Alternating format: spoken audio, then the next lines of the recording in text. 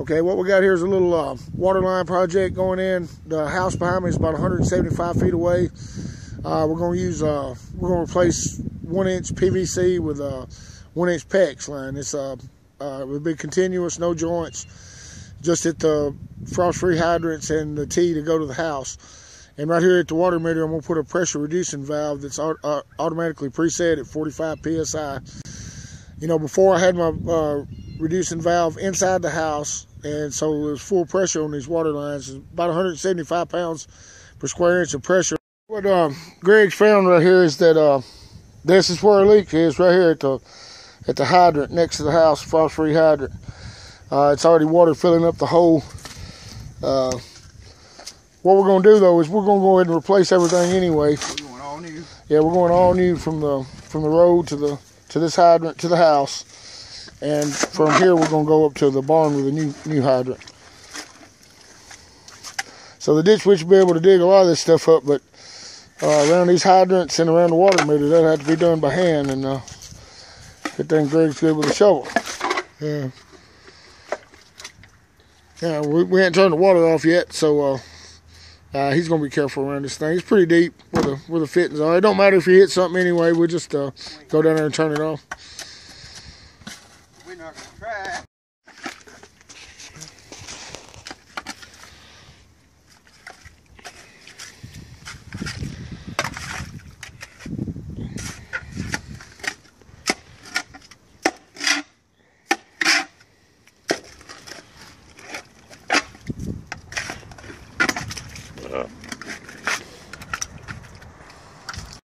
Okay, what we got here is a fitting called a SharkBite. It's just like, this is a standard coupling where a piece of pipe can go into each end and it can join them together.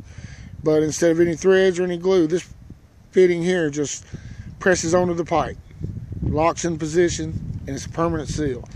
The only drawback to these fittings right here is they're expensive. This one fitting is like $13. And the T's here, they're even more expensive. The way I laid everything out, this is my pressure reducing valve. We're not exactly sure how we're going to attach to the meter, so we got a few options right here. All right, and coming from the valve, we got the SharkBite for the PEX line. Okay, from that, we're going to go to this first T. This T is going to supply the hydrant. We got it's 1 inch on each side, and then it's 3/4 here. It's going to the 3/4 PEX fitting with the threads. Okay, now this threads is going to attach to the coupling here. That's going to the fitting here that's going to go to the hydrant itself. Okay, now from this T we're going to go to another T that's going to have a 1-inch outlet that's going to feed about 100 feet to this other connection that's going to supply the water to the barn. We didn't have this before, but we thought it'd be a worthwhile investment just to do that. All right, and from the other end of the T to this SharkBite fitting is going to be about 3 feet. And this fitting here will connect to the 1-inch PVC on the house. And we got the asked for the best quality thread sealant we could get, so that's what they gave us. And a simple tubing, PVC tubing cutter for that. Got a couple pair of vice grips to tighten the fittings up. We know they'll fit. And this tubing is 1-inch PEX. And it's supposed to be some real tough stuff. So what I can do while I'm waiting on the ditch witch digger thing to get here is I can go in and assemble a lot of this plumbing stuff. I'm going to go and put these in the hydrants with thread sealant on them, tighten them up real good.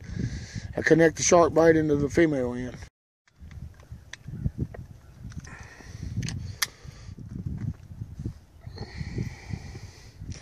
All right, what he's doing, he's putting a pretty dang good bit of torque on there.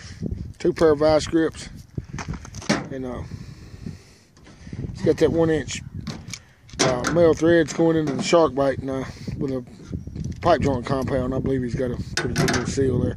We went ahead and did everything that we could connect. We went ahead and connected it. So now when we get our line dug and our machine here, we'll be able to just assemble everything right beside of the ditch on the ground.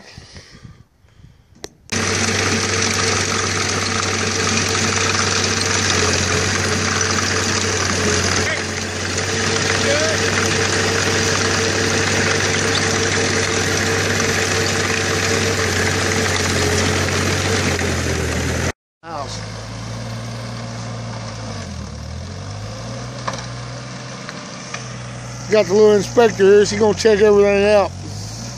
Chloe, everything looks good so far. That didn't take about 20 minutes, so it ain't no big deal. If we'd have knew that it was gonna dig that quick, we would have only got the machine for a half a day.